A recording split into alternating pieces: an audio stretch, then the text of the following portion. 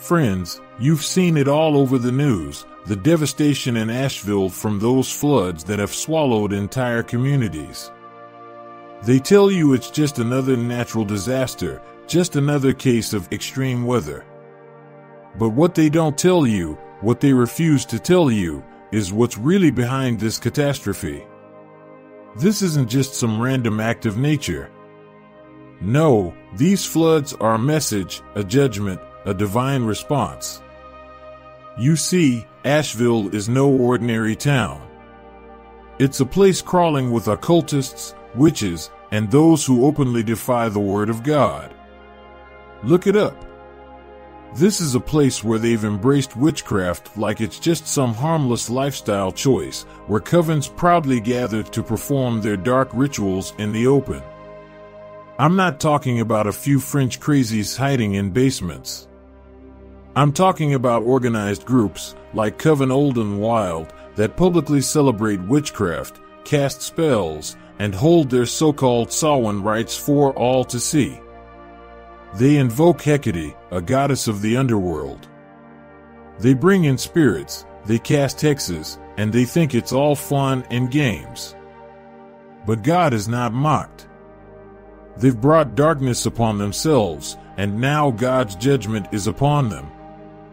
These witches, these pagans, they think they have power.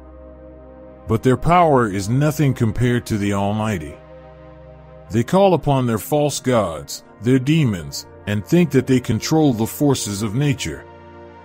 But when the Creator of heaven and earth sends a flood, it's not some spell, it's His wrath. The floods that have swept through Asheville are no accident. They are a warning, a clear signal that God will not tolerate this kind of abomination any longer. Look around at the cities that have embraced paganism, witchcraft, and the occult. Asheville is just one of many. They've turned their backs on the God of Abraham, Isaac, and Jacob, and instead, they worship idols, call upon demons, and participate in rituals that spit in the face of everything holy. But we know what happens when a city or a nation turns its back on God, don't we? Think about the cities in the Bible, Sodom, Gomorrah. What happened to them when their wickedness reached the heavens? Fire and brimstone. God didn't just give them a slap on the wrist. He wiped them from the face of the earth. And this, my friends, is what's happening in Asheville. This flood is a shot across the bow, a chance for them to repent before it's too late. But if they don't, if they continue down this path, they'll meet the same fate. And let's not forget, this isn't just about witchcraft. Asheville has become a stronghold for everything that stands against the teachings of Christ.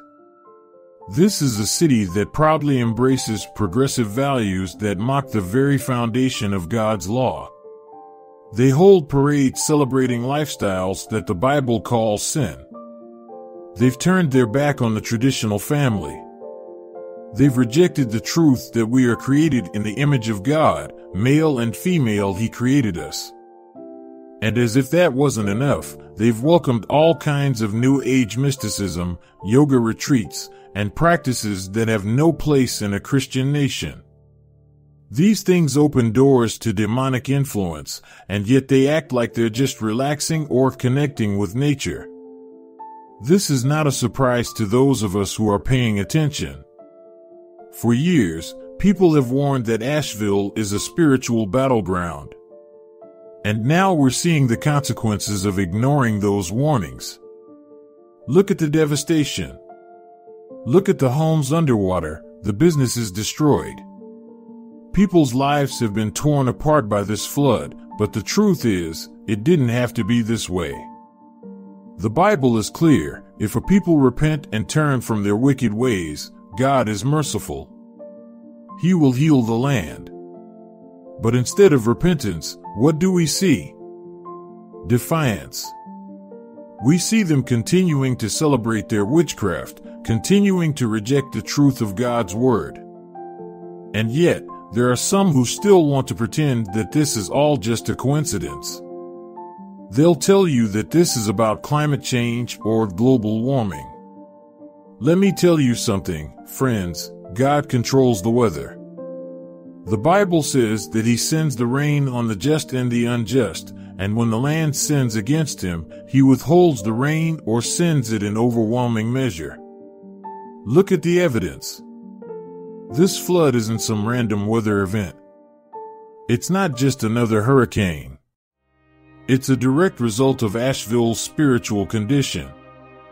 You cannot open the doors to the occult, to witchcraft, to demonic forces, and expect God to look the other way.